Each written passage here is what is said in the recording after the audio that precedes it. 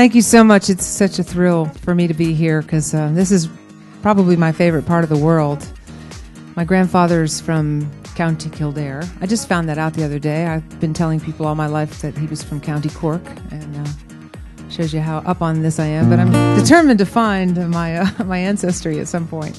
But anyway, I've always loved working with songwriters. Now, there's that kind of funny sound like a phone getting a phone call. Is that a phone on? Because when it comes in, it goes. I don't. Well, let me just turn mine on. So I don't get calls on this phone though. All right.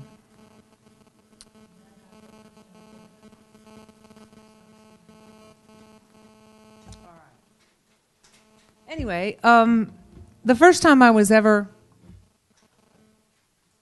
asked to teach. But when I say teach, I don't mean to sound like I'm above you guys and I'm looking down on my little students. Especially, when I take into consideration some of the songs that I've heard sent to me. I feel like I'm among my peers, but I think we can all learn from each other. And, when I was first asked, though, to teach, I was asked to go to Berklee in Boston, which is a huge music school, Berklee School of Music, and I had never taught before, and they asked me if I would come and do a residency, and of course I said, sure, and then I thought, I don't know how to teach how to write. I don't know how I write songs, I don't know, but I'll wing it, And Pat Pattison, who I believe has come here and spoken before, he had written a chapter in his book on lyric writing where he took apart one of my songs, actually took two of them apart, and he had sent it to me ahead of time, and I didn't really get a chance to read it till I was on the plane. And he took this song apart and just butterflied it, and he explained how I did this and how I did that and why the chorus was relit because of the thing and the automatopoeia and the fourth power to the pi over the fourth power minus 7. And, all these big words, college-y words, but, I actually had forgotten to go to college because I got a publishing deal right around that time. And anyway, I was breaking out in a cold sweat on the airplane because I was way above my pay grade. And I was just getting ready to walk into a situation where I was going to have to wing it for 3 days of teaching. I read the chapter, and I couldn't even understand what all I did in that song. I was so impressed with myself, I could hardly be with me. I was so I can't believe I'm who I am, right? That I did that. Only I didn't do that. I didn't actually do any of that. But there it was. I made up this song, and all that was happening in the song. All this stuff was happening in the song that you could see it. He pointed to this and that points to that. And I was completely stunned as to how to walk into that situation and be of any use to anyone, because I felt like sort of an idiot savant, I don't know, I just wrote it down, And so I walked in, and right away I was, very moved by, they were young people from all over the place. Some had won scholarships, and they were sitting there, and they'd been studying Beth Nielsen Chapman for 3 or 4 days before I got there, and they were waiting for me to tell them how I did it. And I realized pretty much as I went along that the best thing that I could offer them was the truth. And since then, I've learned a lot more about how to teach and how to talk about the creative process. It's incredibly important on the front end of being creative or coming up with something to have a lot of freedom for mushiness, and things don't have to be perfect yet. And if you have one of those intellectual brains like I do that wants to come along and name everything and fix everything and what's this going to be called and who's going to cut it, how are we going to get it, you got to get that part of your mind quieted down, because the good stuff comes from the roots of something that comes from a place that's not your brain. It comes from a tone, or it comes from a wisp of something so deep in your soul, so deep in your heart and your memory, that you write a line. If you're Paul Simon, you'll write a line like, "She wore diamonds in the soles of her shoes." And everybody goes, wow. So those kind of lines you don't think up. And I wanted to get these kids at this college who were deeply learning so much about the technique and all of this stuff about the analytical process of editing and positioning your song to be rewritten. which is a completely important thing to learn. It's a very, very essential part of becoming a really good songwriter. And there's a lot of different ways to learn it. There's a lot of great books on it. Jimmy Webb has a great book. Pat Pattison has a lot of great books on it. But if you don't have the clay of a high quality that comes out, the thing that you started with, the inspiration, if that's not something that has some life in it, then you're just sort of moving furniture around, really. And I know that when I write, I particularly will come from the melody most of the time. I hear tones in the melody, I might hear a vowel in the melody, and then I'll sort of stumble on a word, and then I'll stumble on a line, and I'll think, well, that kind of sounds like I said such and such, and then I grow it almost from a subliminal place. And that's just one way to do it. There's a lot of ways to do it. And I sat there with these kids, and I just walked up to the microphone, and I said, I want to make a full confession. I know you've read the chapter in the book on how I wrote that song, and I want you to know that the entire time that song was coming into being, I was writing it, but I did not know what I was doing. I did not know what that word was. I did not know what that was. I didn't know that it was doing this. And the two little girls in the front row just started sobbing with relief because they were so happy that they didn't have to know all that. God forbid if I'd had to know all that, I'd never written a song. That said, I'm so happy that Pat did that, and I love the way he teaches, and I love how he pulls people into a place of really having a good knowledge about the workings of a song, because that will never hurt you to know. I'm not one of those people that thinks that if you learn to read music, you won't be able to write as creatively. I don't believe that. Now, I didn't learn to read music, but I think if I had learned to read music, I'd even be that much better of a songwriter. Because the thing that I'm talking about, anybody can do, even if you're a super learned person. I'm talking about walking out to the edge of what you know and hanging one foot over into what you don't know. When you start, especially. Now, that doesn't mean that you can't just come up with a great title or some sort of wisp of an inspiration and build it from there and use your brain. It's just that you don't want your brain driving the car. You want the creative spirit driving the car. And you want your ego brain person that's going to go accept the Grammy part of you sitting in the passenger seat with duct tape on its mouth for the first part of the journey, because you really don't need to be too nailed down. And you can put your fear in the glove compartment, and you can have the whiner in the back seat, the one that wants to go have a cup of tea. I've been working 15 minutes. I should go have a break. So all these parts of me exist in the process of writing a song, and I've learned over the years to get better and better at sort of balancing them out. But the fundamental thing for me is always just the fun, childlike part at the beginning. And if you give yourself permission to start that way, and even just do it as an exercise, that might feel uncomfortable to you. You might think, what is she talking about? But just noodle. Just try to noodle your way into writing a song sometime. Especially if you're co-writing, people want it more grounded. They're like, what are we going to write about today? That's the brain talking. Whereas opposed to just...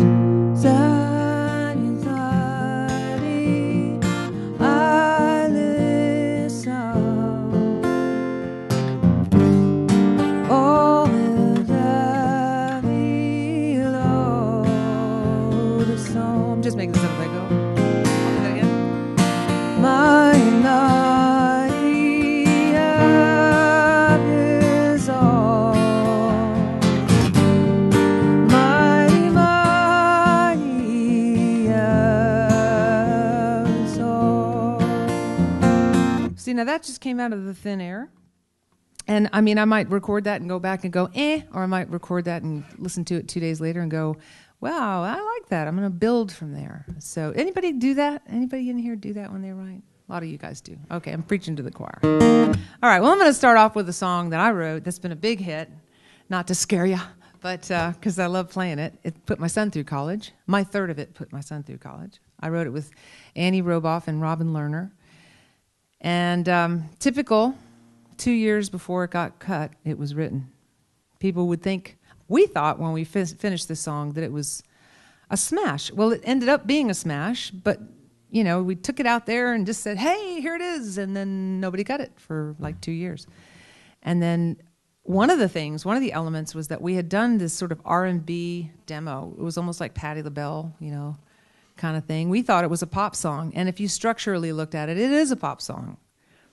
And then we found out that Faith Hill was cutting, And so Annie, who's a wonderful producer, she went in the studio and said, let's move it from keyboards to guitars. Get rid of the drum machines. Let's get a real drummer. Let's make more of a country demo. And that afternoon, Faith cut it pretty much. It was barely the tape was barely dry. So anyway, it goes like this.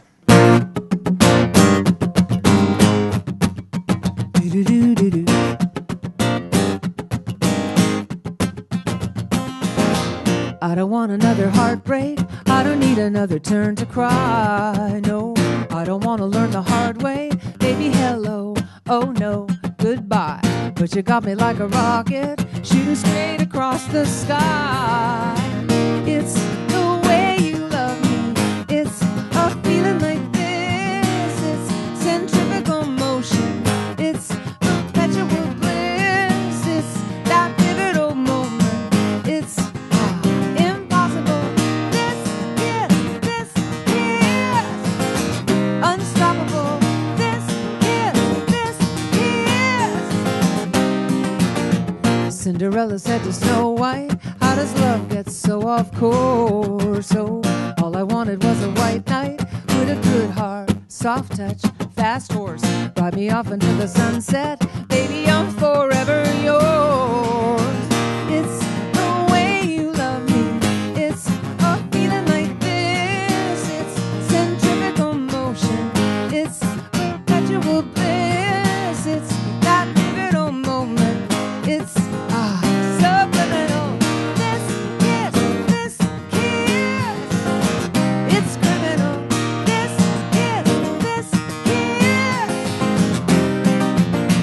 You can kiss me in the moonlight on a rooftop under the sky. Oh, you can kiss me with the windows open while the rain comes blowing inside. Oh, kiss me in sweet slow motion. Let's let everything slide. You got me floating. You got me flying. It's the way you love me. Centrifugal, oh, yeah. It's the way you love me, baby. The way you love me. It's the way you love me, darling, yeah. This kiss. This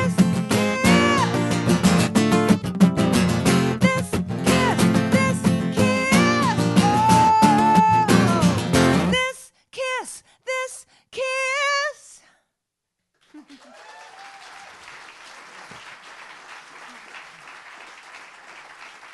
Thank you. Now, I guess that's probably my biggest hit. But I've had other kinds of hits. And one of the things I like to balance out, because you want to be a songwriter, you want to write from your soul, you want to write from your heart. And there's a lot of heart and soul in that song, even though you know somebody could call it an up-tempo positive little ditty about love. But it also came from that childlike place. When we got together to write it, we were trying to write the second verse. And just an example of how this amazing, powerful flow is available to anyone who tunes into it. And often the creative spirit won't be all that specific. It's like it trusts you to figure it out. And it's got a whole lot of other stuff to do, like grow all the trees and the grass and, all the babies that have to be born. So creativity is really busy. So, it's going to assume that you're going to figure it out. So if you take something that falls through your head that doesn't sound that great, it doesn't necessarily mean it doesn't have anything in it. It just means you have to look for the key or the clue. Sometimes it's just crap. But sometimes there's a clue. And I'm a real believer in, I record every single second that I'm writing, even if I'm just saying, pick up the phone or something. So when we just kept, we had the first verse and the chorus of that song, and we felt like it was really good. And we needed that second verse is always tough, isn't it? Just the hardest part, the second verse. Because if you've done a really good job with the first verse and the chorus, assuming it's that structure, then you've said the whole song. And now you have to say something new, but it has to be something that relates to the song, but it has to be new. And it has to move forward, and then you have to be able to come back to that chorus. So we just blurt things out. So I'd be like, so we go like, this, Cleopatra was a snowflake. That fell out of my mouth. You know, Cleopatra was a snowflake, and I'm like, Cleopatra was a snowflake. And Annie's going, you are not putting Cleopatra in this song. I'm like, no, it's not Cleopatra. It's no, so somebody else. It's like, what? Why would I say Cleopatra was a snowflake? Why would I say that? And see, that's the difference between one songwriter and another. If I had just said, yeah, that sucks, I would never say Cleopatra was a snowflake. Are you kidding? Of course I wouldn't say that. On to the next thing. But the song was trying to tell me something. And they were all laughing at me and, you know, like, let's go get a sandwich. Beth needs a break. She's working too hard, you know. And I was like, when they came back, I was like, no, here it is. Cinderella said to Snow White, how does love get so off course? Oh, all I wanted was a white knight with a good heart, soft touch, fast horse. And that was this iconic conversation between these two, you know, iconic female characters, you know. I still had to sell Robin on that. She did not want cartoon characters in the song, but I think it ended up making the song really work, you know, and playful. And, of course, we all agreed with everything as it went up the charts. We were all like, yep, that was good. So, but I want to talk to you about this creative spirit. And I am going to not talk very long because I want to get to critique as many of your songs as I can. I know there were way more than I could do in the period of time that we have, so I'm going to try to be streamlined as much as I can. But I will, and they will be different lengths of how long I spend because I have no idea what I'm going to say or anything. So I kind of teach the way I write, which I have no idea what's going to happen next. But I love trying to use the critiques to point out a few things as we go as well. So anyway, first thing I want to do is a little exercise. And this one is about how to get in touch with the creative part of you, which does not live in your brain, in my opinion. Everything I'm saying is just my opinion, so, you know, I don't have any proof of this. But your brain, to me, my brain, is like a laptop, a hard drive. It's a wonderful thing. It's just the most advanced computer possible. And you can write a song based on what you have inside your hard drive, assuming you have things in there. All your memories, everything that's ever happened to you.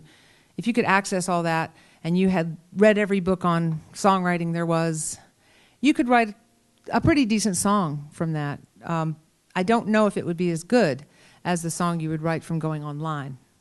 So if you think of the creative flow is when you got wireless and you have access to everything from this. It still has to go through this. And that's the most amazing thing. Like when you come up with a line, I notice the minute I come up with a line, my ego immediately claims ownership. Look what I just did, you know. And I just watch it and go, that's very sweet. Thanks for sharing that. That's really good. Because I secretly believe that I have nothing to do with it as far as the stuff that comes down the pike from the creative flow. The only thing I have to do with it is keeping the hole in the top of my head open and keeping my heart from being too clumped down from whatever, life, disappointment, not getting enough money for being a songwriter, you know, you name it. Anything about the music business, the feeling of competition, sense of doom, the sense of futility. I have all those feelings, even though I've had some success. They don't go away, by the way, so the best thing you can do is learn how to ride through them. So sometimes I come in and my head is too big for the rest of the song. You know, I just don't really want my head to write the song. I want to go through it and around it and use that huge amount of options of possibilities and take what comes through and then work with it and use my intellect at that point and all the craft that I've learned. But I don't want to do it without that because it just isn't the same. It's not, you don't get the great lines to me. So here's a great little exercise to do. If you've never thought about this before, it might sound like I'm just talking craziness here. So most people actually live, you know, identify more with the thought and things like that. And this exercise is one that hopefully tries to bypass that for just a second. And I'm not going to explain it too much because I think it really only works the first time. And then your brain figures it out. All right, so just now one thing is that you have eyeballs and eyelids, right? Well, you have in our imagination, let's imagine we have another set of eyelids on the inside of your eyelids. That's your inner sight, your sort of your intuition. So if you were to close your eyes and then just close your eyes and imagine yourself opening your inside eyes. And you don't have to see anything. Just do this exercise. Just close your eyes and just practice opening those inside eyelids with your imagination, just to give you a feel for it, because it's a little crazy and weird. Okay? So now with your outside eyes closed, I want you to reach into this pocket that's right in front of your heart. Just physically reach in there with your hand, and you're going to grab something that's there, and you're going to pull it out, and keeping your outside eyes closed, but open your palm of your hand, and with your inside eyes, open those eyelids and look in the palm of your hand, and the very first thing that pops into your mind, just keep a note of that. Okay, you can open all your eyelids now. What did anybody see? Doesn't have to be a big answer. Doesn't have to be a turtle. Very interesting. Doesn't have to be interesting. A turtle. Anybody? A sheep? A sheet of paper? Sheath? Oh, a whole bunch of paper. Okay, sounds like a bunch of songs that want to be... Yes, in the back? A heart? Wow, that's very cool. Yeah, Rasheen? Ah, yeah. Yeah. A circle? Like a circle, was it made out of anything? Okay, and then after you look at, you ask what was it? And the next question is, what temperature was it? Which is a totally weird question, yeah. But it had to have been some temperature, so then you go, if I knew what, and if somebody says I don't know, you say, well, if you did know, what would you say it was? Because the brain is the thing that says, I don't know, I don't have enough information, I don't like this game, this is stupid, this is crazy crap, right? And it's really a childlike game. It's not, there's no bad answer. I had somebody open up there and she got really upset because she didn't see anything. And I said, well, nothing is something. It's how you work with that, you know. And it doesn't, there is, in my opinion, that thing that you saw was delivered to you not from your brain. Unless you've done this exercise before and you were like, okay, I'm going to think of something really cool this time. Because if you do it 2 or 3 times, your brain will definitely start planning ahead. Because it loves to do that. It just loves to do that. It's like a big puppy dog that just wants to be right. So instead of pushing it away or making a negative reaction to my brain, which is, believe me, so noisy, it's unbelievable and opinionated, I try to coax it along and just let it feel like it's always involved. I'd say thank you for sharing and all that stuff.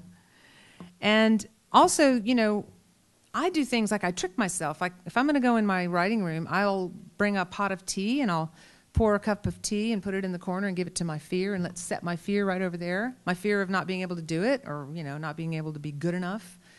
And I'll take my noisy, know-it-all critique kind of guy, you know, that wants to just finish the song like in 2 hours, and I'll just set him over there with a People magazine, or, you know, just give him some tea and a magazine, and I basically invite these parts of myself to interrupt me as much as they want. Because the minute you say, don't interrupt me, then what's going to happen? So you just go make as much noise as you like. I'll be over here at my piano. Don't be offended if I don't pay any attention to you. And I don't know, there's something about that exercise that just gets me free to be kind of free-floating. And things pop out, and I record them, and I don't even hear what I did till like maybe the next day I go back and listen to it, and I go, I love that little bit, you know. So try that as a different kind of thing and a different way to jump into it. I'm going to do another song because I wanted to tell you about this other song that if you were to say, you know, what was my biggest hit, it would depend on what kind of hit you were talking about. This Kiss, definitely, I would say financially, definitely my biggest hit. But there are other kinds of songs that maybe weren't even singles, that I might be on somebody's album or tucked away somewhere, that are songs that just touch people, and they find their way to people word of mouth sometimes. And it's an amazing gift to get, and in my inbox, to get a letter from somebody who say, you know, who might have heard a song like this one that I'm going to play, and that said, you know, this one helped me more than anything to get through this difficult time. And I mean, this is a song that I wrote after my husband died in 1994, and it's one that I didn't even think I would take out of my house, really. I thought it was just too personal. And the first person I played it for was Rodney Crowell, who said, you are not only taking this out of your house, but you're going to hear back from people for the rest of your life who get to hear this song. And I'm like, oh, no, I'm not, you know. And when I wrote some of the lines that are really the most poetic lines, I had no idea what I just wrote down, because it took me 2 weeks to figure out what that line meant. And then all of a sudden I was like, wow, that's really good. And I sound like I'm bragging about my own song, but I'm not bragging, because I had nothing to do with it. I just happened to be a cracked open grieving widow woman who the song just came through perfectly written. So this is what I love about writing, is that can happen to anyone. Anyway, I'll play you this one too, because this is really my biggest hit.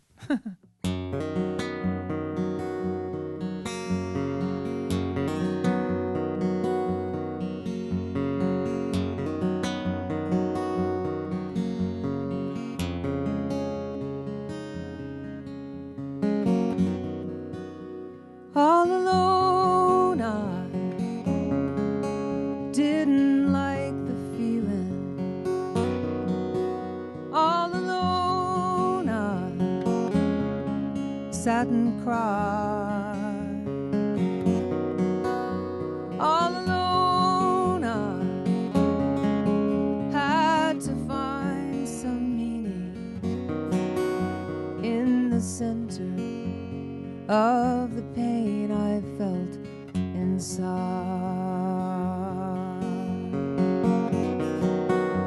All alone, I came into this world.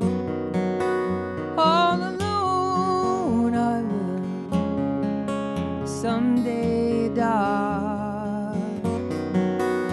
Solid stone is just sand and water, baby.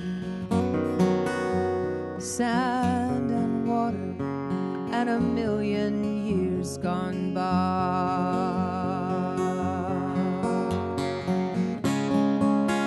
I will see you in the light of 1,000 suns. I will hear you in the sound of the waves. I will know you when I come, as we all will come through the doors beyond the grave. All alone, I heal this heart of sorrow. All alone, I will raise this child. Flesh and bone, he's just bursting towards tomorrow, and his laughter fills my world. And where's your smile? I will see you in the light of 1,000 suns. I will hear you in the sound of the waves. I will know you when I come, as we all will come through the doors beyond the grave.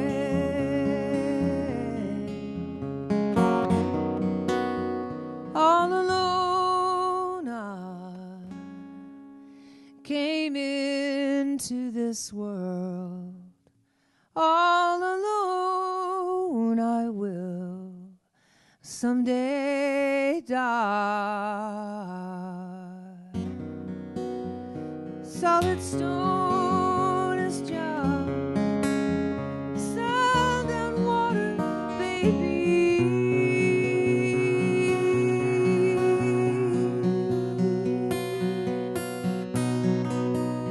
Sand and water, and a million years gone by.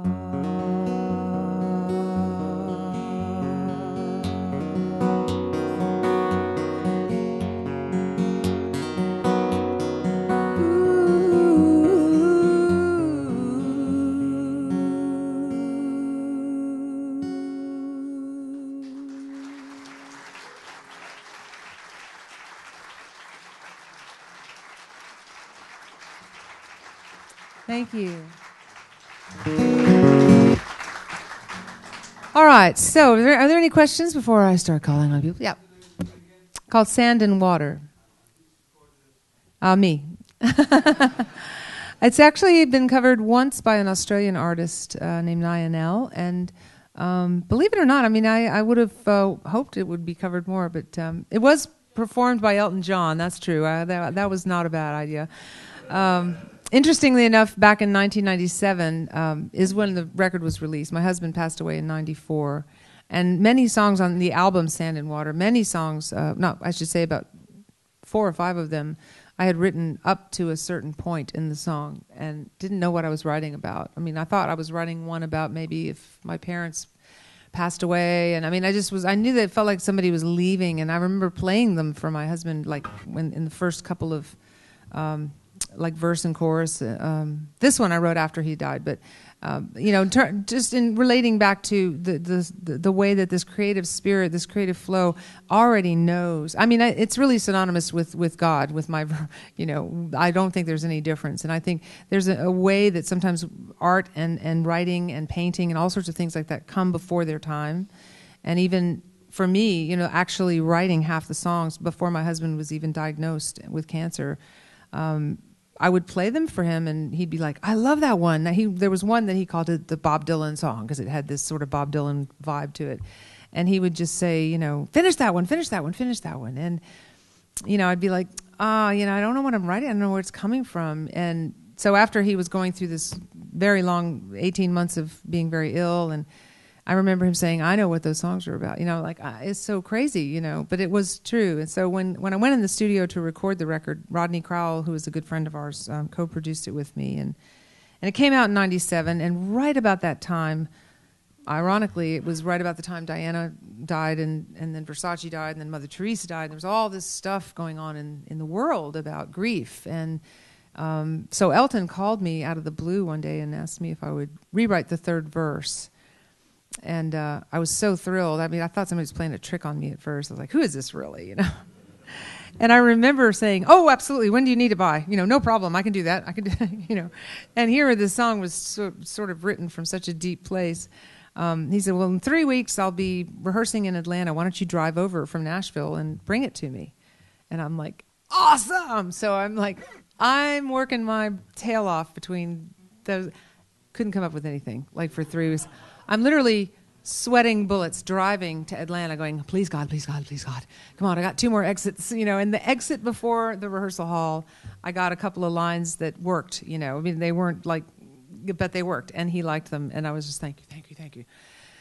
And the irony was he wanted me to take out a line about raising my son alone. And back then, he didn't have any kids, and he was never going to have any kids. So it shows you how much the world has changed. But now he could sing it the way it is. He didn't actually record it, but he did sing it, and I got to hear him sing it. And he just, Elton John singing your song, it just doesn't get any more wildly great than that, because how many songs does he cover? I think he's covered a few, but I mean, I was like, that's not even my song anymore. It sounded like an Elton John song. It was really great. So much fun. Anyway, I want to bring up a young lady who, not to torture you or anything, because no, I don't mean that. I'm just saying, I taught a workshop in Nashville called The Stargazer, and I did this sort of a reach out to the songwriters and said, send me a song, and if it gets in the top slot or the second slot, I'll give away 2 scholarships. So this young lady from Northern Ireland, who's with me here today, she won it. She won the scholarship. And she was working at a Boots pharmacy and had always obviously been a musician, but hadn't really pursued her music full time. So thanks to me, she's never gone back to Boots. But no, I've loved her music very much. And because of, all of us being here in this workshop sort of environment, I wanted to have her, put her on the spot and have her come up and play a song for you, and then we'll settle down into all the critiques we can get between now and the end. Ruth, would you come up and play a song? And this is, the lesson in this is, don't be afraid to reach out. Don't be afraid to send things. I know it becomes really daunting. And it's good to find out how to send things and who to send them to, and all that's really important, because otherwise you don't want to waste your time. But, if she had just thought, I won't win that, I won't get that, And then from that, I've completely kidnapped her from her life, and she's come out on a few tours with me, and she's a fantastic musician all around. But anyway, you ready? Yeah. Ruth Trumbull, ladies and gentlemen.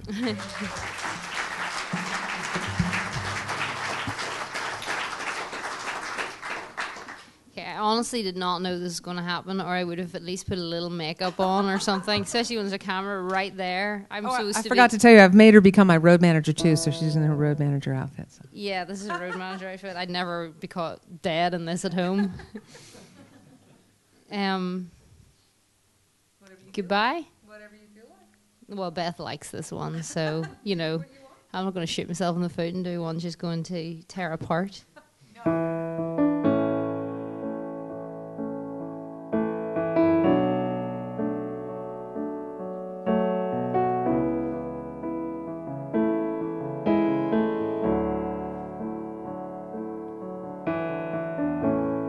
This is new, and me and you heading separate ways. I'm so aware I'm not prepared to let go of these days. There will be a part of me that'll never say goodbye. So if you have to go, I hope you know you leave a part of you behind, 'cause you always be on my mind.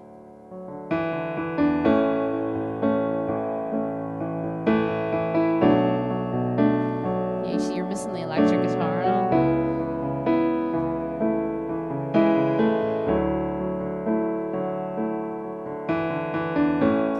People say I'll be okay, the time will break this bond. I realize I have to try to work on moving on, but there will always be a part of me that'll never say goodbye. So if you have to go, I hope you know you leave a part of you behind, 'cause you'll always be on my mind. You'll always be on my mind.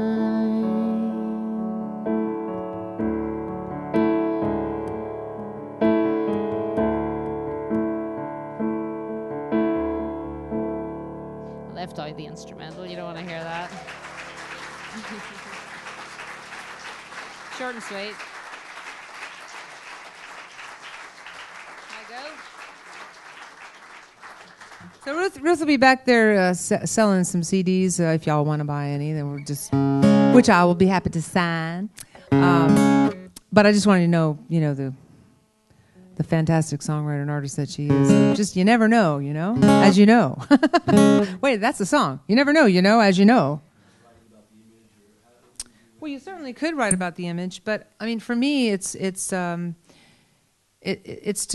practice the muscle. There's a muscle that you can develop for bypassing your brain, which is really what you want to do. To just, and believe me, your brain's not going to be far away. You're not going to forget how to think. But if you can get your brain, one of the things, meditation is something people talk about as a great way to have more clarity. And what is meditation except it calms your brain? You give your brain a mantra or you give it something to think about, like your breath, and you're tricking your brain into concentrating. You're getting it out of your way for what? For this other thing.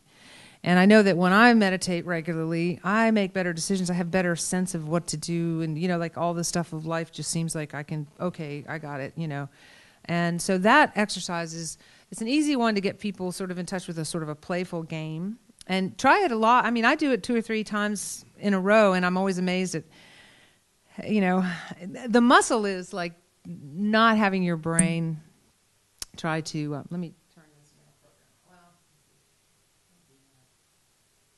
There may be some. Ruth, do you know how to get my mail program not to go boink when an email comes in? Okay, never mind.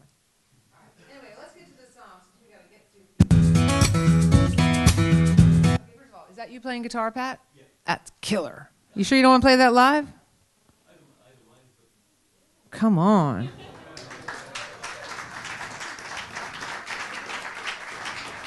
Come on.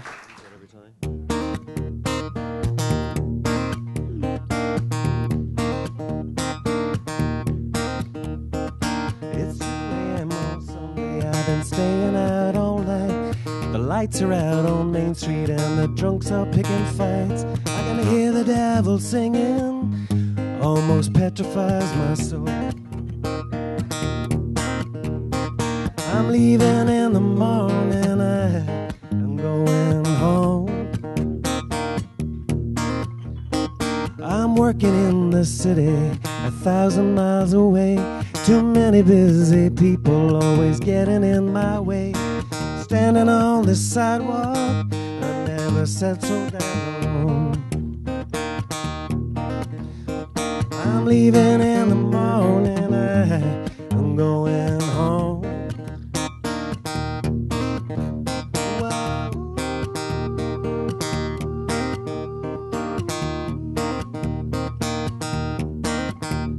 Wow.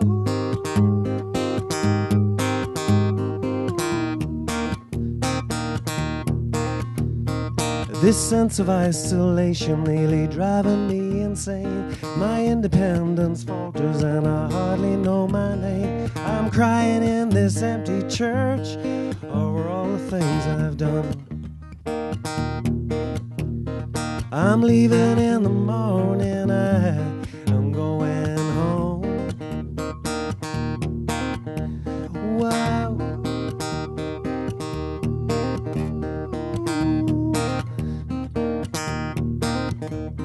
Wow.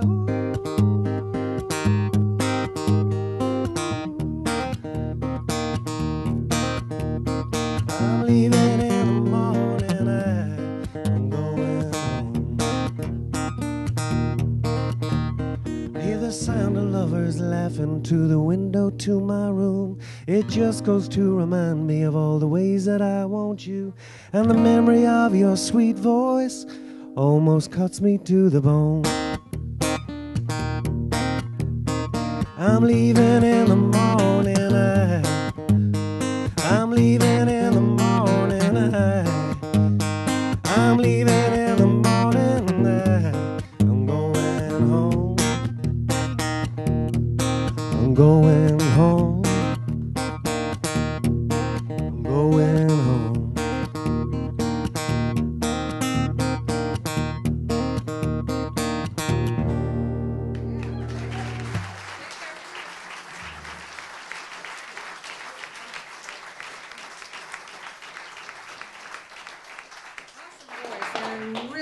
There's a lot of stuff that's totally, most of the song is right there.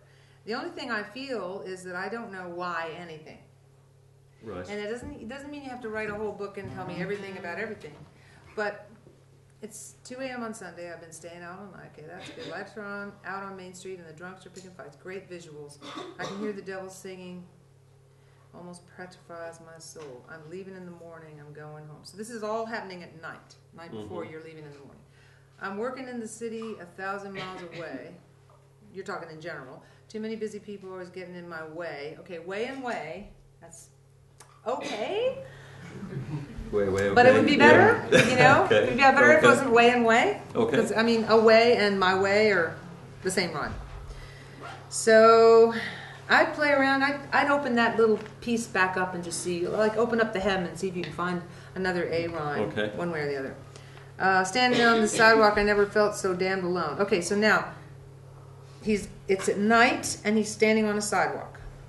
No, what it is four different vignettes. So I'm sorry, but late at night. There are no cliff notes allowed. So I know. how do we know? That's a different scene. So well, one of the what I looked for in different songs to critique would be to pull out one thing that's really important to remember. Okay, so if you're talking to someone, you can't change who you're talking to unless you include that somehow in the lyric of the song in a way that's not too, she said, or sometimes she said works great, but.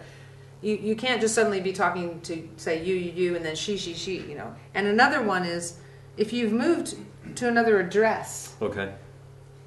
Like, for instance, you're saying, it's 2 a.m. on Sunday. I've been staying out all night because it's nighttime. There's this stuff happening around you. And in the morning, you're going home. That's all I know from this first verse. I'm working in the city 1,000 miles away. That means, to me, right away, I don't think you're standing on the street corner and working in the city at the same time. You're telling me about, hey, I work in the city 1,000 miles away, as you're still there in the same spot from the first verse, right? Too many busy people always getting in my way. Standing on this sidewalk. What sidewalk? That's the first puckered seam in the song. A puckered seam is where you got this lovely line, and all of a sudden there's this wait a minute. My brain couldn't go forward because I was going, what sidewalk? What's this sidewalk? Which sidewalk is this sidewalk? Do you know? Away. So that's be any city, any town, whatever. Okay, when you say I'm standing on this sidewalk, you're this person singing me this song, and you're singing me the song, and you can't go anywhere. Really. Okay. Can't go anywhere. Ever. In the song. Unless you do the first part of the song talking about later on. I mean, you can prove me wrong, but I've yet to hear a song where you can suddenly change and be in another place. Unless it's clued in somehow in the lyric. So if you're going to be standing on this sidewalk, I don't think that's as important of a line as to, I love the idea of this person's, I love I'm working in the city and all that, too many busy people. Standing on this sidewalk, I never felt so damned alone. Why can't that sidewalk be the same sidewalk at night where you're leaving in the morning? Is that possible? Yeah. Because there's nothing that says it's not. Right? No. So until you told me that wasn't the same place, you don't even have to change it then. As long as you don't argue with me. Because you're standing on the sidewalk. It's 2 a.m. on Sunday. Do that. You're standing on the sidewalk, and then you're leaving in the morning. Okay, so we know that. Okay. And we now know that you work in a city 1,000 miles away. And who are these people? Too many busy people always getting in my way. Are they the people that are the drunks picking fights? Just the throngs, when you're away, this is sort of, the idea behind the song is, there was a lot of emigration in Ireland, so people went away to work and found themselves but sometimes isolated. In the middle of the throngs and feeling. Okay, so you know what? That's a great thing to make sure that there's more of a sense of that in the song. Okay. So I would say, I don't want to take too much time because it would take too much time, but you need to spend a half a day on the second verse. Okay. And just really, when I say a half a day, I mean write 5 versions of it. Don't be afraid to write past it. Okay. Take your favorite song ever written of all time by Bono or the Beatles or whoever your favorite songwriter is and rewrite their second verse as a great exercise. Because if that won't tear your brain out and stomp it, nothing will. I tried to write a second verse of one of my Joni Mitchell songs. I was like, oh my goodness. I had to go hide in the closet to do it so nobody would hear me. But it's a great exercise because it makes you realize that you can change and pull out the seams and try different things. And just when you think you're done, you've limited where else it could go. So that's really great to. Oh, sorry, I'm just yakking away, and you're probably not getting any of this on tape.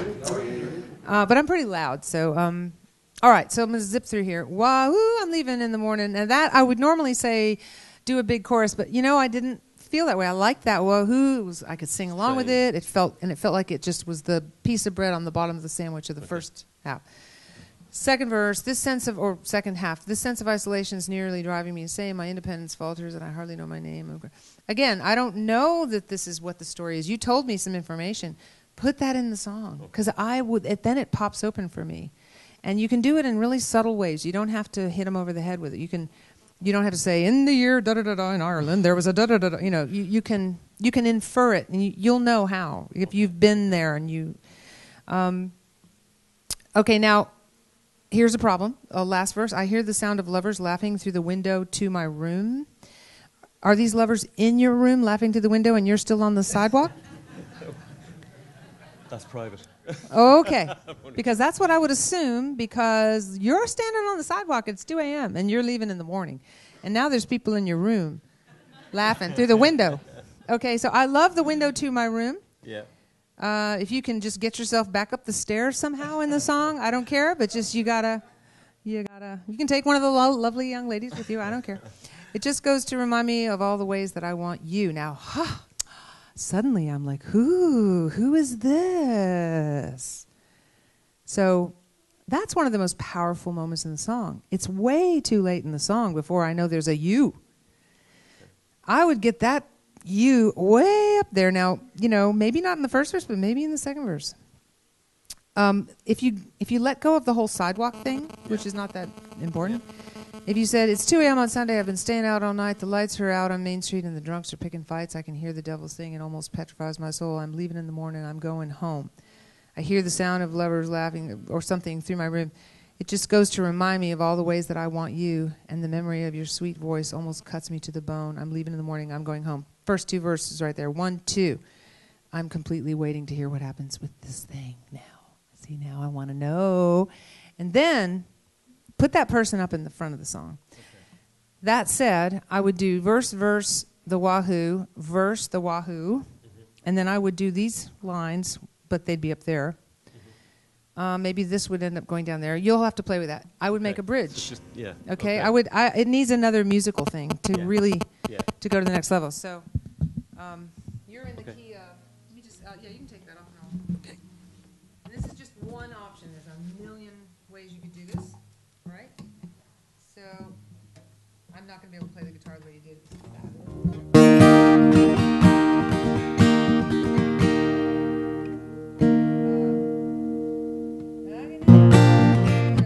Start from a chord you haven't started from before. And try sending off into that, and coming back into the chorus or the wahoo thing. Okay. And it doesn't have to be 4 lines. It can just be 2. And it'll be just a nice little, that little thing they bring, the little sherbet thing before when you're really full and you think, I can't eat another bite. Oh, a little sherbet thing, and I think I'll have that. And then you're ready for the next chorus. That's a bridge. Okay. Right. Thank you so much. No, sir. It's like a dark cloud and it keeps me from going, and it holds me back. I can't even have a little laugh. It stops me from going, and I want to cry. I can even feel the tears from behind my eyes.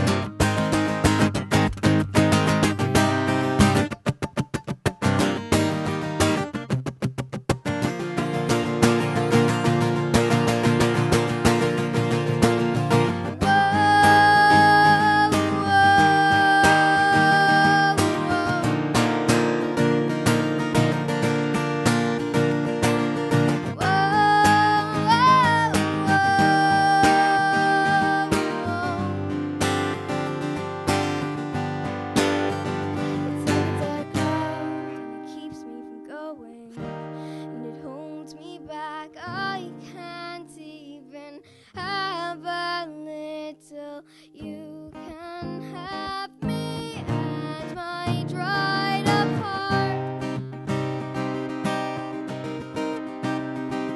but you will never tear my soul apart. Yes, don't push me around, I'm already on the ground, just trying to make that sound. Can you hear me? Whoa, I'll open up, can you see inside? Everything's great, all dry. Whoa,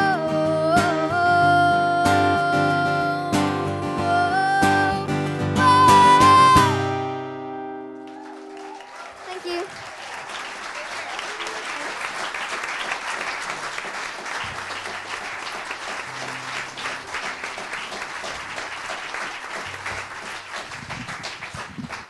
Well, there's not a whole lot I can tell you, young lady.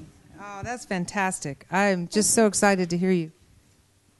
Especially because, hold on, let me just get untangled from that. You know, you can do a lot of things in the studio these days, and I saw your, I guess, Facebook page or your web page, and I thought, oh, well, you can do a lot of things with Photoshop, but, you know, you're very, very talented and obviously young lady. How old are you? I'm 11. You're 11. Oh, my God. All right. So, Ashley, did you write this song with someone, or did you write it by No, yourself? it's my Totally own by song, yourself? yeah. Did anybody help you, like play it for? Like sometimes I'd have when I was 11, I had a lot of mentors. Let me tell you. No, my parents or family aren't musical at all. So. They're not? No. Maybe you came from another planet. Wouldn't that make us all feel better? No. You're fantastic. I'm sure your parents are extremely proud of you. Well, I think you have an amazing songwriting talent and obviously an amazing voice, and you got a gorgeous face to go with it, so you got the whole package. Thank you. So my business word of advice to you is, because it wouldn't surprise me if people would come from all over, just find you, and you could end up on The Voice and winning this and that and just going like that. And that wouldn't be necessarily bad, but there's no rush. I think that some of the most amazingly talented people sometimes get sort of, you know, there's so many opportunities that come your way because they're like, oh my God, this is like amazing. And it takes a while. You have great poise, by the way, great stage presence. You seem very comfortable. And I went through phases. Like for a little while, I'd be really comfortable, and then I'd get uncomfortable for a couple of years. And there was just a lot to learn about the whole thing as I went along. So finding really great people, and I'm sure you will, and your parents will probably help you make sure you have a good team of people around you so that you're not like signing away your publishing. And, you know, there's going to be people that are going to go, oh, I'll help you. I know everybody, you know. And I signed a really bad deal when I was about 17. Well, my dad signed it for me. And he didn't know. I mean, in fact, he didn't want me to sign it. And I was some guy that had a studio in Alabama. And I said, but Daddy, he knows everybody's going to get me a record deal. And I was actually much older than you. By then I was 17. So, and I remember my dad said, well, I'm not doing this till I have a lawyer look at it. Well, the only lawyer he knew was a guy that does cattle law. So we went down to Jim Garrett's office down there in Montgomery, Alabama. Had some big steer horns coming out behind his head and on his, you know, in the back wall. And he looked at my contract and said, well, Bob, it doesn't look like she has to pay out any money. All she does is record her songs, and he takes them and makes them, you know, whatever. Basically, I gave him all my songs for free for 5 years, and then another 5 years option. And I was a slave contract for life, basically. And it took a long time to get out of it. Anyway, so long story short, get some good advice, get a good music attorney, because you're going to need one, because you're going to have a lot of people offering you stuff. Now, to the song. Tell me the story. What made you think of the song? What were you thinking when you wrote it? When I wrote it, it was written about how your anxieties can hold you back. So, how your anxieties can hold you back. Yep, yeah. That's very true. And just generally, you know, it was as well personal as well, but I like to say that my music is my personal diary, and I'll leave pages for other people to write in it as well. So. Yeah, that's a great way to look at it. So how does somebody who's 11 have a dried up heart? That's my first question, because you're I mean, that's something that somebody that's been through a lot of stuff would have. Yeah. So where did that image come from to you? Well, I thought of it when I've gone through a tough time, and generally sometimes a lot of people, you hear a lot of stories and they're like, oh, I can't go on, and generally it's saying, there was a time and there's a tough time, and that's sort of how you felt during the time. So when you're talking to you in the song, who is it you imagine you're speaking to when you say, you can have me and my dried up heart, but you will never tear my soul apart? I love the way you sing that line. Who is the you in that to you? Well, first, at the start of the song, there's the dark cloud, and I think everything around me, everything that's holding me back, that's dragging me in and not letting me out. I just realized how great that is. You know what? I didn't know who that you was. So that piece of information, let me see if I just missed it. It's like a dark cloud, and it keeps me from going, and it holds me back. Guess what? You're talking to me about that, right? You're saying, it's like a dark cloud, this thing that you're talking about, right? And you're saying, I can't even have a little laugh, and it stops me from running, and I want to cry. I can even feel the tears from behind my eyes. Oh, and then all of a sudden, you're singing to me about that cloud, right? But you're telling me the you is the cloud, right? So one of the most important things, because you can't then, like, off to the side, stop in the middle of the song, go, okay, now I'm not talking to the person anymore. Now I'm talking to the cloud.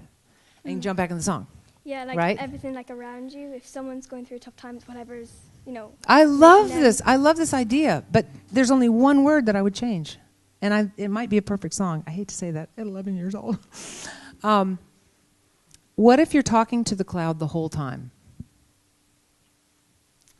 Because that chorus is really strong. You can have me, you can have me, but you'll never tear my soul apart. That's very strong if you're talking to the cloud. So what if what would you change about that first line to address, like, just how would you say, instead of it's like a dark cloud, what if you were talking directly to it, so that there was this consistency? There was consistent, like it was, you don't stop talking to one person and start talking to another person, because that's the only weak point in the song. So like maybe like you're like a dark cloud. There you go. Simple as that. You're like a dark cloud that keeps me from going, or you are the dark cloud that keeps me from going and holds me back. I can't even have a little laugh, and you stop me from running, and I want to cry. I can even feel the tears from behind my eyes. Would you mind singing that verse in the chorus, just saying like something like the you in the first line and keeping the you?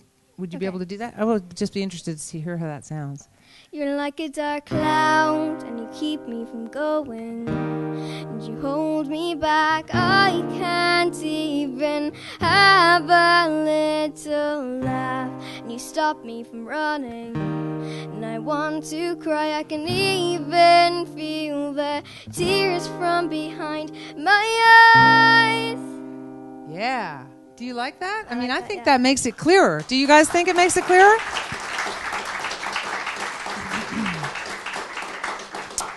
And I'll tell you something else. You ever hear of something called a pet peeve? A pet peeve? That's an American thing, probably. A pet peeve is like something that drives me nuts. Like one of the things, there's a whole bunch of songs that it's almost a stylistic thing in a lot of types of styles of music to put the accent on the wrong syllable, and that's a different thing. That doesn't bother me. But in a song where if you suddenly have a whole bunch of syllables, like this line here, whoops, I almost broke my computer. And I can even feel that it seemed like that was a lot of syllables right in there. Is that just that time when you sang it? Maybe sing that line, like, and I can even have a little laugh, and it stops me. Oh yeah. And I want to cry. It's like a dark cloud, keeps me from going, and it holds me back. I can't even have a little laugh. It stops me from running, and I want to cry. I can even. So it's wants me to cry. I can even. Yeah. That's what I call a puckered seam, because the melody doesn't really want to do that. You're forcing the melody to go, and it really wants to go da da da da da da da da da. That's something I'd work on, so that you can have the same syllables there that the melody wants to have. Yeah. I won't worry about what it would be. You'll figure it out, because you're really good. All right, so that would be a little weak spot that I would make really strong, because it would also help the cadence of it. You wouldn't have this sudden thing where all of a sudden there's this sort of backlog of syllables. And then, what was the other thing I saw? Oh, the only other thing I would do, and this is really, I know it was, the thing that I would try not to do, if you're going to stick with dried up heart, and that's a big word, dried up, that's a big word, and it might be interesting. I like it. I do like it. But I think if it were my song, I would try to see how many other, I'd come up with 10 other explanations for the heart besides dried up and see what happens. Because if you open that back up, the rest of the song is really, really good. And you could find somebody that just doesn't like that image, but there may be sometimes I think maybe when I come up with something, I think maybe that's on the way to coming up with something slightly different. That's not to say that if you go through that exercise and write 10 of them down, and you go, nope, my favorite one is dried up heart. Then you've done that exercise, and it'll just make you a better songwriter. So there's nothing wrong with dried up heart. But if you do go with dried up heart, I wouldn't use the word dried in any other place. I think you have to save that word. Most of the time, that's the rule for me, but there's always exceptions. Like on This Kiss, we go, you can kiss me in the moonlight. You would say kiss a lot of times in that song. So it's not a hard and fast rule. But I have to just say, I'm expecting to see you all over the world, young lady. I'm very, very impressed. Thank you. Thank you, Ashley. You're fantastic. This is called Light Up. I have no idea about the level. When you start Might turn it. I'll be closer than today. I won't lose this map of hope, and I'll keep on searching on. When the night sky is clear, but couldn't get any nearer, I'm just fighting on, and I'll find a way until we light up the sky. If I get lost, I hope you glow, guiding me through any storm, and gravitate me till I see your face.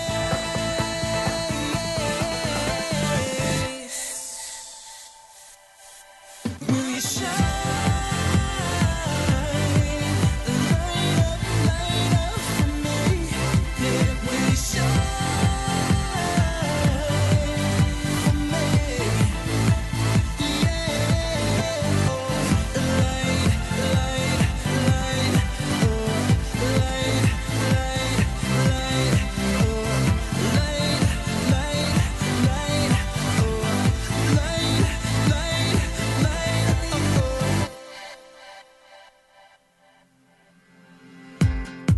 yeah, the atmosphere is cold, but you're burning up for me.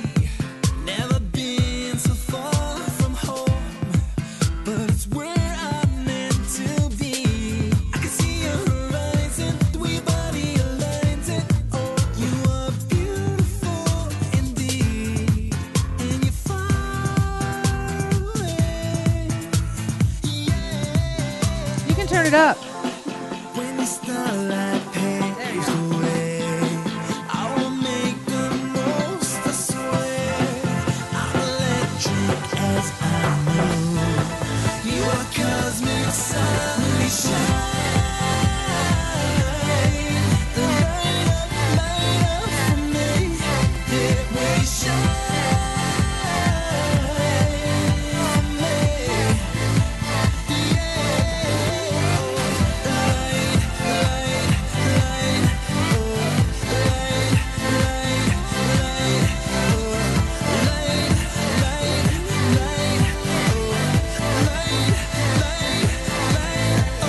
Catch my breath, I'm overwhelmed, just taking it in.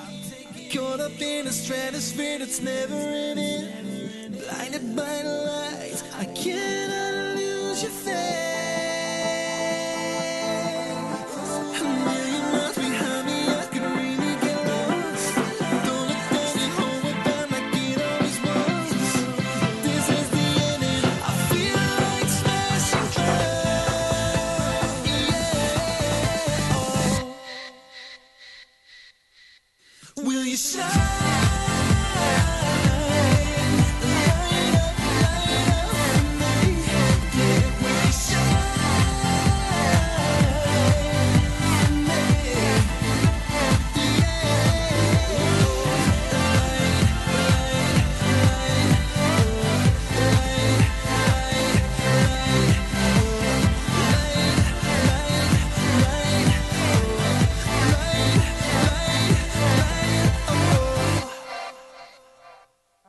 I forgot I'm the cool.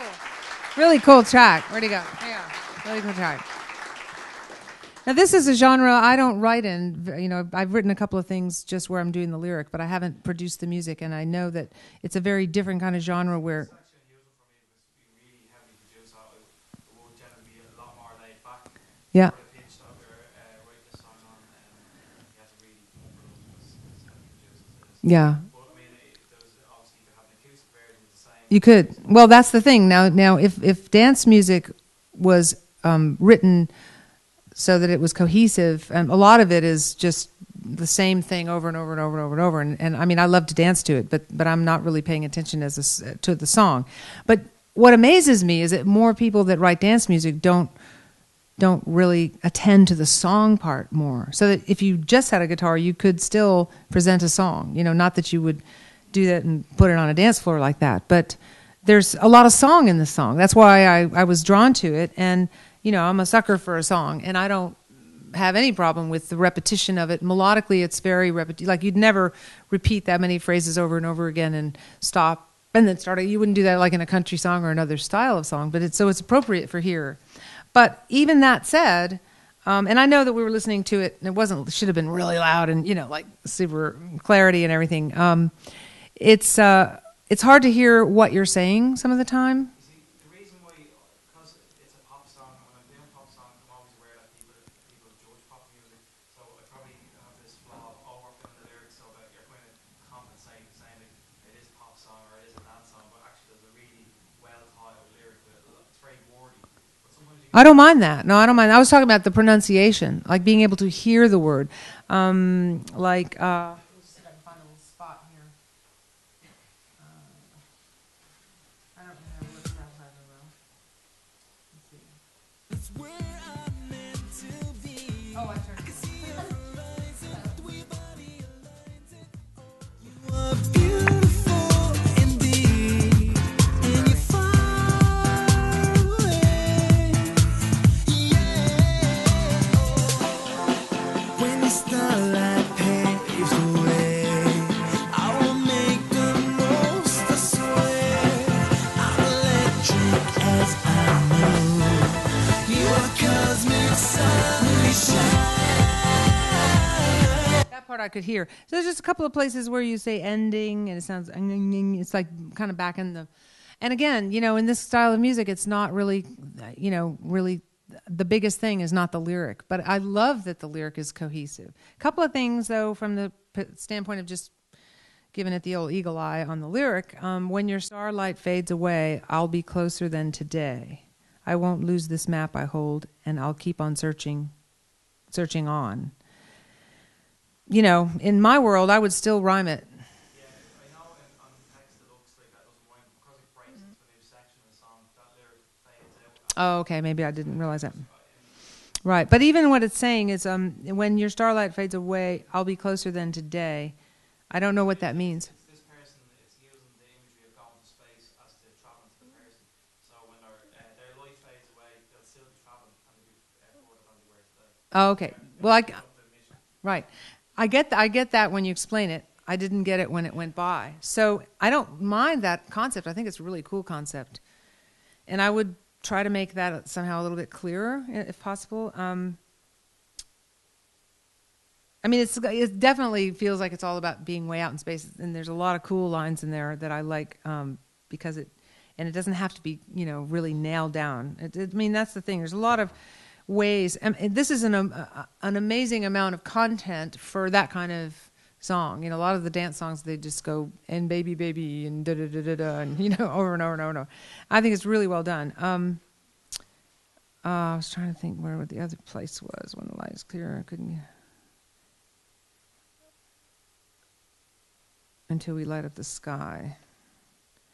It's just, there's a little bit of a vagueness.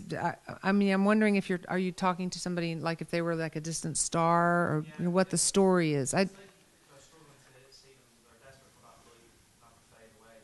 No matter what the journey is, and if you were to travel to space, all the environment you go through and stuff that you go through, you're willing to go through it once that light doesn't fade, that you have something to hold of reaching. You know? Right. And if I get lost, I hope you'll glow, gravitate me through any storm, and gravitate me until I see your face. I mean, there's ways that you're pulling that sort of scientific stuff into relationship, which I think is one of the things that really works for the song really well. Well, there's not a whole lot I have to say that I would change. I would look at that first verse, because the first verse is so important. And anytime I have to go, what did he say? What does that mean? I'm not listening to the next line. And that's just me. You know, maybe somebody else would hear it right away.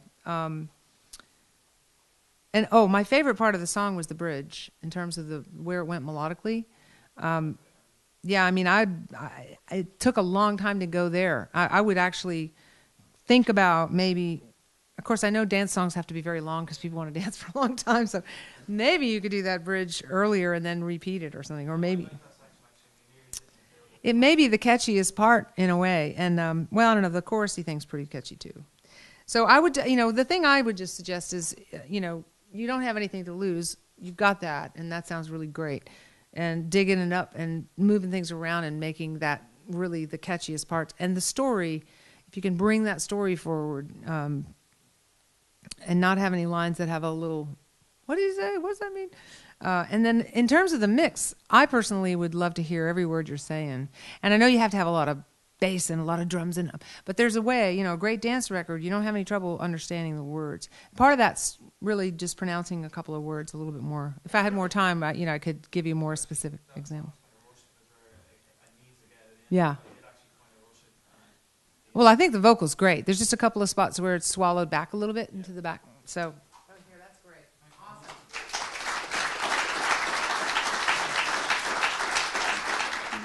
Is this the same one? Yeah. So this is called A Miner's Life, and it's about the miners in Arigna. 13 years old, I work as a man, mining the mountain Arigna, heaving out sandstone to make an inroad to fill a hutch of coal. I lie on my side and feed my lungs dust. I pick, I hack the hutches, I push, paid by the ton. When mining the seam, there is no time to dream.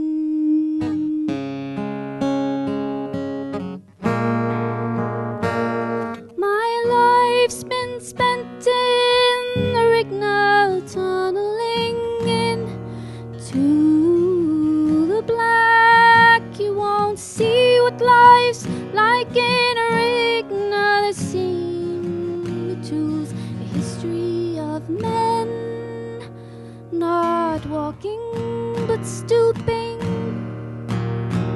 in for my forefoot. Me back's cut from bending again the roof. 12 yards north and 12 yards south to fill a hutch of coal. Black in the light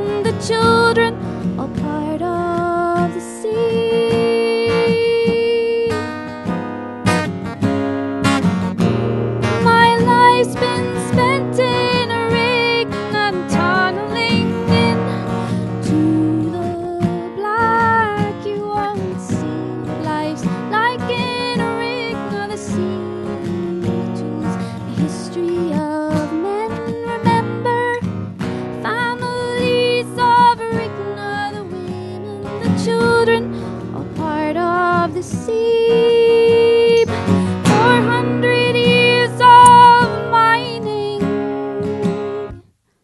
Rigna.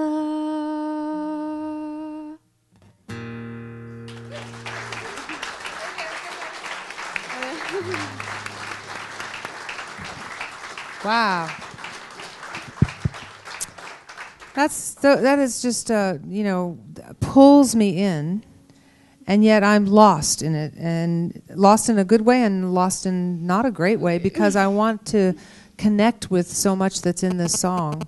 And so much that's in this song was probably, if you lived in Arigna, you'd be like, oh yes, I know what that is, I know what that is. So and that doesn't mean you have to explain everything in a song. But the first part, I think, is it's very compelling, and I'm trying to be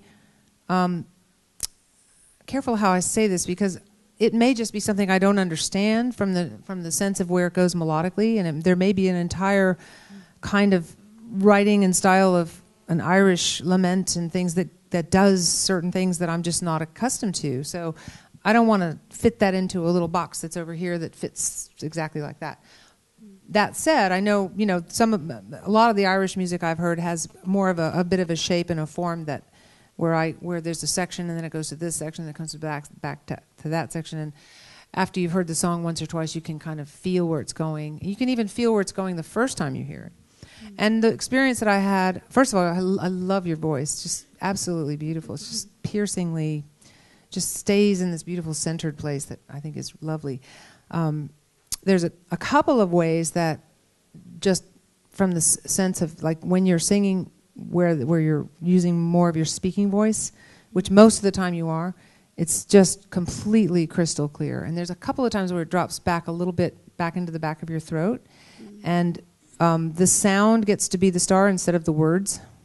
You know what I'm saying? I've done this for years, where I try to remember not to let the sound of my voice lead. I let the what I'm talking. It's almost like using more of your speaking voice. I'm not talking about tonally. I'm just talking about in the pronunciation. It's very relaxed kind of thing. I'm not talking about doing over, like pronouncing it more, but just coming from that place of, I'm not walking but stooping in 4 by 4 foot. And, if one were singing it back, which this isn't going to be not the way you sang it, but an overstatement of what I'm talking about. Some people could sing, I'm not walking, like, you can tell the difference when somebody's voice is forward and back. And I just noticed that a couple of times, but I don't really need to dwell on it. You're a fantastic singer. Oh, sorry. No, I'm not talking about projection. I'm talking about the difference between singing, trying to sing, and you're not an example of this at all. You're a fantastic singer. Most of the time, almost 100% of the time, you're singing with your speaking voice. It's as if she was talking to you on pitch and rhythm. So the consonants and the tone of the voice stay consistent across pretty much. Ashley also had a fantastic sort of thread of her voice. Even when she would really belt out a note, she stayed in the center of her voice.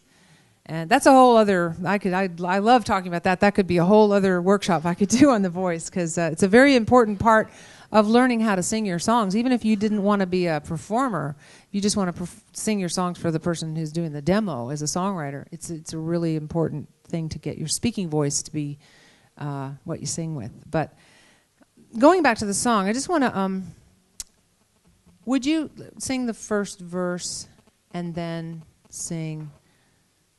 let's see.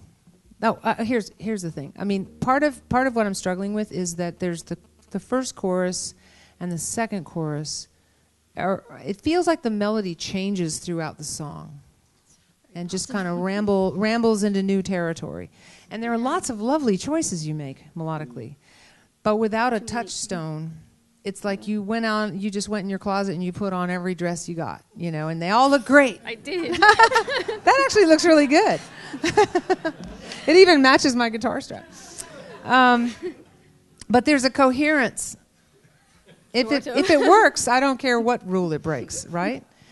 But I'm compelled, there's some great lines in here, like, I lie on my side and feed my lungs dust. There's so much that pulls me in. 13 years old, I work as a man, mining the mountain Arigna, is that how you say it? Heaving out sandstone to make an inroad, to fill a hutch of coal. I lie on my side and feed my lungs dust. I pick, I hack, the hutches I push, paid by the ton. When mining the seam, there is no time to dream. Could you just sing that much again, just so I can get my head wrapped back around it?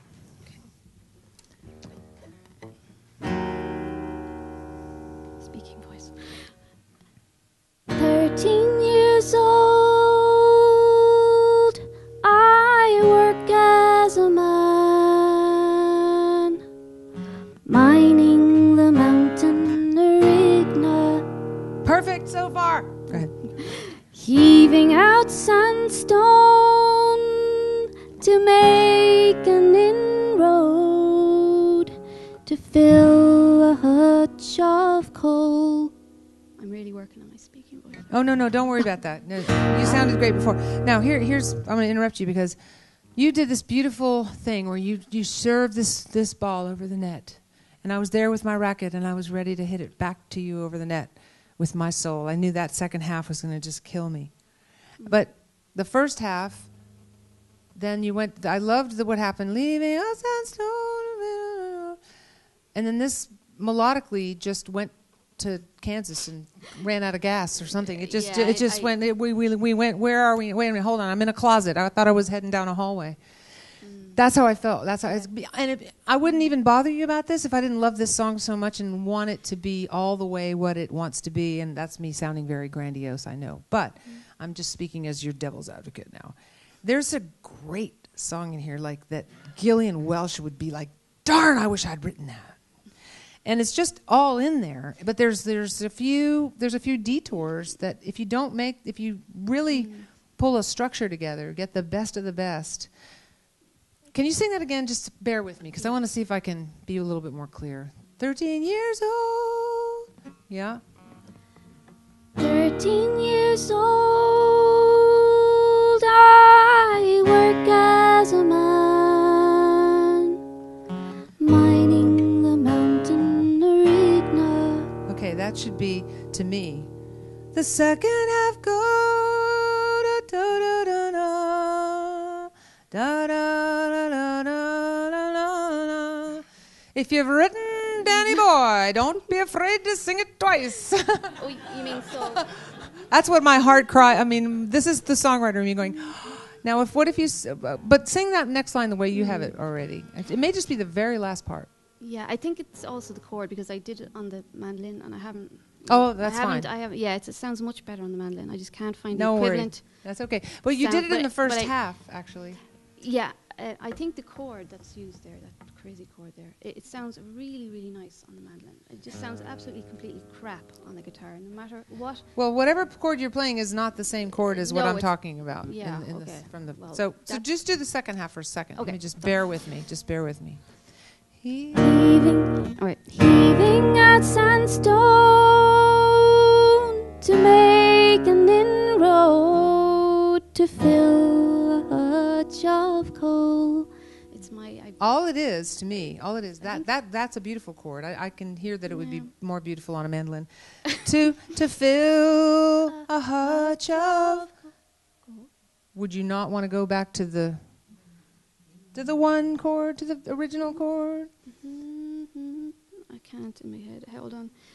What is it? Just okay. Sing "Mining the Mountain Arigna." Mountain Arigna. What chord is that on Arigna? Arigna. E minor. Arigna. Right. If you put that right here, I promise you, there will not be a dry eye in the house. I promise you. Don't let me down, people. All right. So just go to fill a hutch of coal. Thank you. Okay. You see, it does come. It has to come there. It does have to no, come. it has to. It's like your mama not being on time when she picks you up from school. She's got to be there when the bell rings. So. That not going to that one chord there took something that was so transporting me, and then I went, huh, and then okay, sing me the next section because there's some great stuff here too. I lie on my side and feed my lungs dust. I pick, I hack the much as I push, paid by the ton when mining the seam. There is no time to dream. I would go back. There was no time to dream. And then go up to that. Yep. I mean, it just seems like a really pesty thing, probably, like, what is she talking about? And I don't know. All I'm saying is, for me, there's a passionate history of song and writing, and if you look at, the just back in time, there are these touchstones, and that would be a touchstone that I think to not put that in there takes it to a place of missing an incredible opportunity. Now, this is all just my opinion. Yeah. Somebody else could go, well, I don't know what she was talking about. It was great before, don't change it. And you might even feel that way, and anything I say is just a suggestion. But I think it's just got so many things going for it. And I wish I had more time. I'd like to just torture you throughout the rest of the song. But because there's some really great stuff, and I wouldn't change a thing. And then there's a couple of other spots like that where I would try to bring it, give them what their ears are going. There's a reason certain chords go, like if you go. Yeah, no, I hear you. If you're like in this key.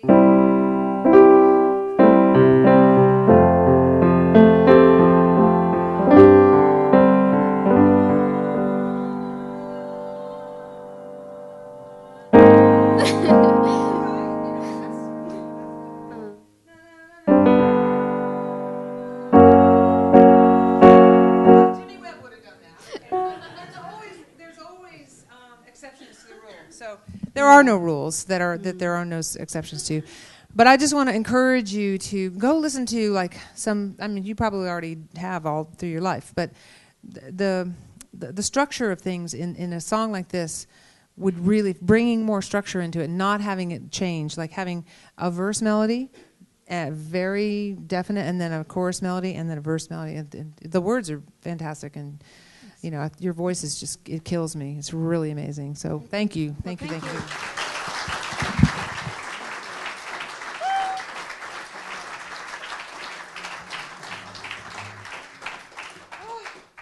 goodness. How much time has gone by? What time is it now? No! It's gone so fast. Ugh.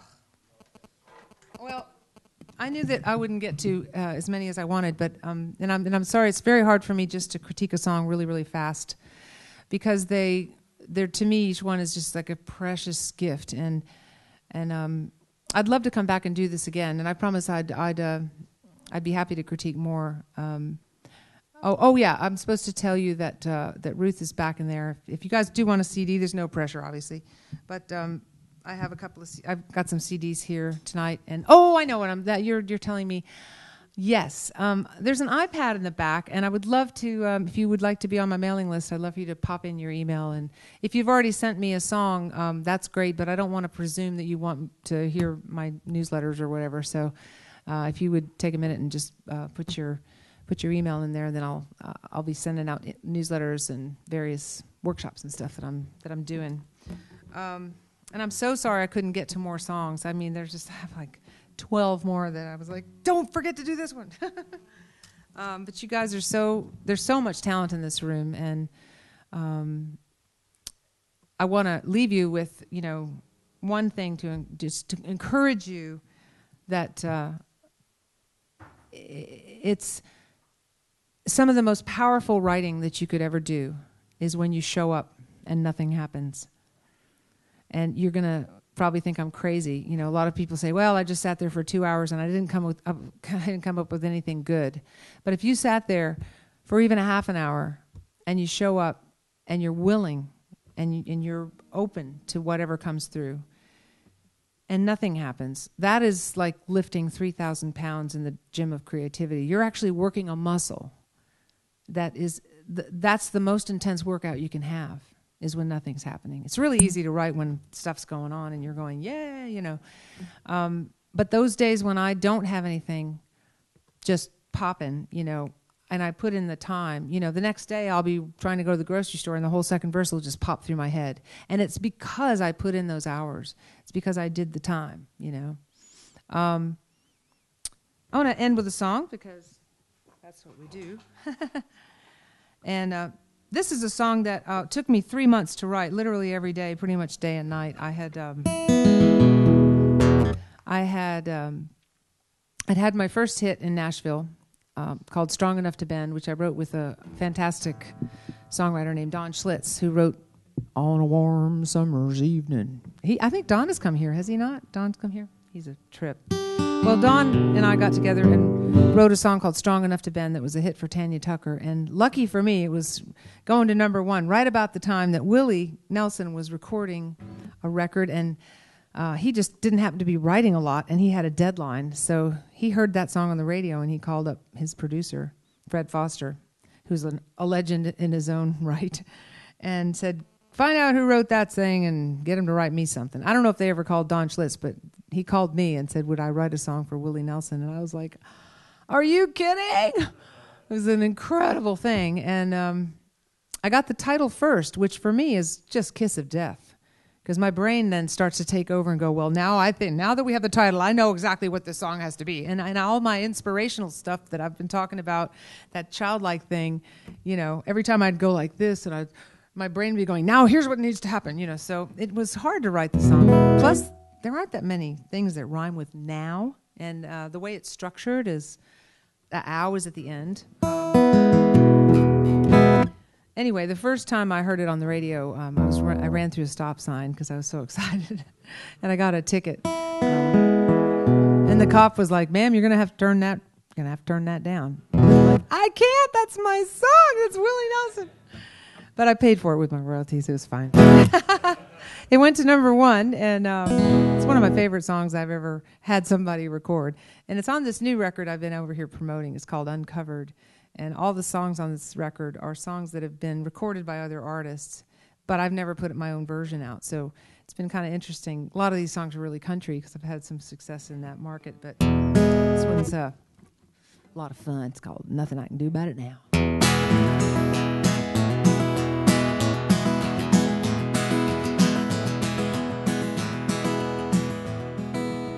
I got a long list of real good reasons for all the things I've done, and a picture in the back of my mind of what I've lost and what I've won. I survived every situation, knowing when to freeze and when to run, and regret is just a memory written on my brow, and there's nothing I can do about it.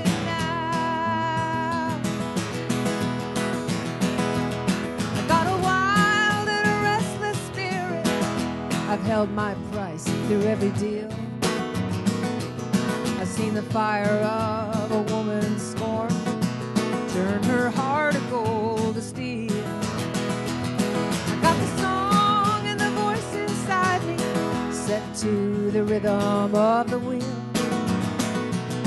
And I've been dreaming like a child since the cradle broke the bow. And there's nothing I can do about it now. Running through the changes, going through the stages, coming around the corners in my life.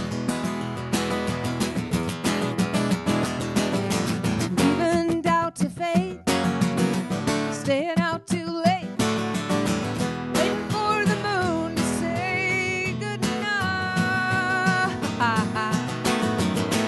And I could cry for the time I've wasted, but that's a waste of time and tears. And I know just what I'd change if I went back in time somehow, but there's nothing I can do about it now.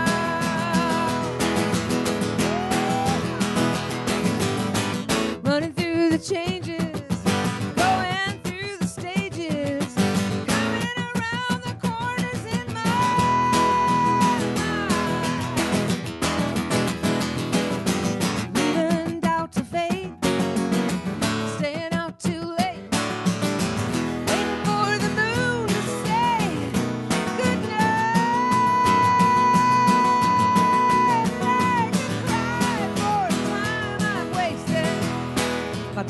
waste of time and tears. And I know just what I'd change if I went back in time somehow. But there's nothing I can do about it now. So I'm forgiving everything that forgiveness will allow. 'Cause there's nothing I can do about it now. Woo! Thank you guys so much. Go write songs.